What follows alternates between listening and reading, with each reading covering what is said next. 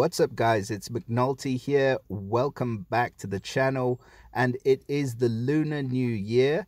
Happy Lunar New Year to all of you who's celebrating. I remember, from my childhood celebrating a little bit. So I hope you got your Lycee packets out and you're getting some dough this new year. So for us, in terms of Empires and Puzzles, it's important because we got two new heroes and we've got a new seasonal event. And these two new heroes I am overjoyed about, to be honest, because they are going to be some absolute monsters and extremely good counters. So we're going to have a little look at them now. We're going to break down Xiaotu and Laohu. So funny that they rhyme, but we're going to start with Xiaotu, I think, because it's the year of the rabbit, so we'll go with her.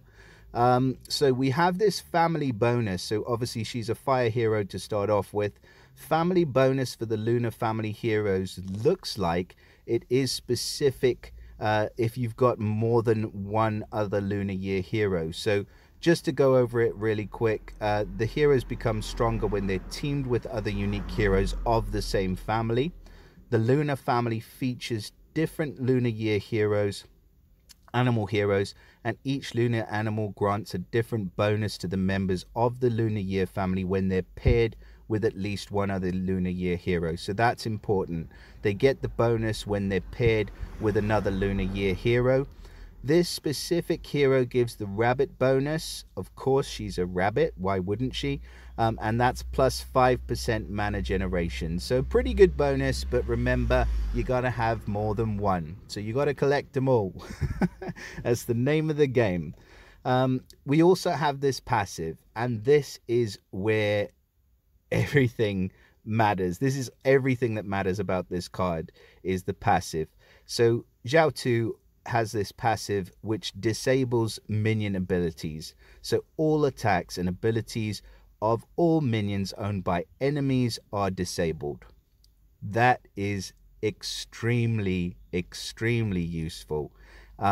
It basically means if you take her up against any other minion summoner, whether it is Waterpipe or whether it is Miriam and Midnight, or whether it is one of the Three Kingdoms heroes which summon those annoying minions, even if it's the new green ninja with the counterattack ninja minions, she is just going to disable everything.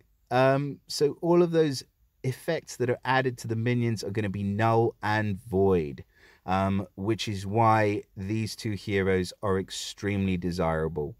So in terms of stats, we're going to move on. She's got 959 attack, 897 in the defense, and 1777 health. Really good attacking stat. If you switch the max power preview off, she's above. She's 834 attack, nicely balanced with nearly 800 defense and 1439 health. So really good stats for this hero as well. Her special skill for Xiaotu is called Reverse Recovery, and at average speed she deals 655% damage to the target. 655, that's right, that's what it says anyway. And the target and nearby enemies resist healing and receive 250 damage per each resisted heal for 4 turns. So this snipe hit is humongous. 655 with that attack stat. If you limit break and add emblems, I don't even know how much that's going to hit for. Maybe 1300, I would guess. So that target that you've just hit is going to be on their last legs anyway. They then have this healing damage thing going on where they resist healing, so they can't receive a heal, but if they are attempted to be healed, they get 250 damage per each resisted heal for 4 turns. So that is an amazing after effect. I know some people don't like the fact that she's a sniper, but I say that she's amazing because that after effect is just going to annoy the hell out of you. There is the option to be able to cleanse it, so it's not completely stupidly overpowered. But that, coupled with the passive of the disabling of minion abilities and that huge upfront hit, I would say make Xiaotu an amazing hero. So congrats if you did grab this one. She is of the druid class as well, so she also gets those little thorn minions. So there's a little bit of a meat shield going on with her as well. So great hero. Now, the other hero in the portal is Laohu. I think that's how you say it. So Laohu, we've got a holy hero of the monk class. Really good class. I like it because you can resist the negative status effects. And he's got that all award-winning passive that we all want to disable minion abilities. So definite reason that you want this guy on your team. The stats, we've got 920 attack, 945 defense, and 1778 health. So a slightly lower attack than the rabbit, but still 826 without emblems is a pretty good attacking stat. And he's going to be survivable because he's relatively balanced across the board as well. His special skill is, I'm going to try and say this, Fierce Fujao Pai. And he's running at fast speed, which is excellent.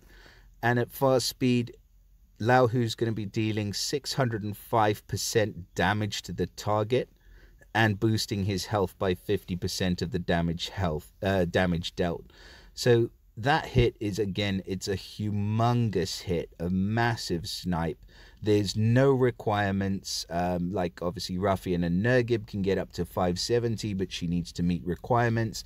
Other heroes that can snipe can get up to higher levels, but most of them have those requirements. This one doesn't need anything. He's just going to smack you in the face for 605% damage at fast speed, and your minions aren't going to work against him. So you're just going to wonder what the hell you were doing or thinking in the first place. I love this hero as well. I think that the art is great. I'm all for these brand new heroes. In fact, I'm so all for them that I'm going to do a few pulls now. I think I've literally just got 6 epic hero tokens. If I grab one of these, it will be amazing, but it's a 0.8% chance. So technically, I've got to do some summoning and some pulls, and we'll see what happens. Maybe I'll get to it. I think that they definitely are worth summoning for. So let's have a crack at it. So here we go. 6 tries.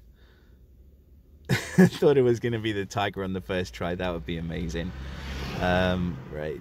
I'm not expecting anything. Literally just watched one where there was 100 pulls and nothing. So let's just have a crack at it anyway.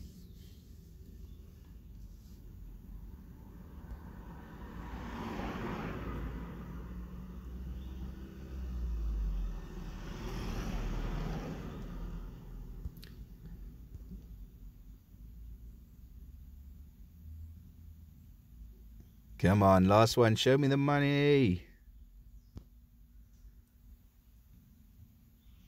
Oh, it's purple. Never mind. Alright, well, I hope you guys' summons go pretty well for this one. They're definitely worth trying for, and I think we've got a fair few days to try for them. Let's just have a quick look. So you've got about 2.5 weeks to get your hands on one of these heroes, and I think if you are like me and you're going up against Miriam and Midnight tanks a lot, or Water Pipe a lot, you're going to want to have one of these heroes on your team. So I wish you all the best of luck in your summons. Please drop us a like, subscribe if you found the video useful, and I'll look forward to seeing you all again in the next one. Bye for now.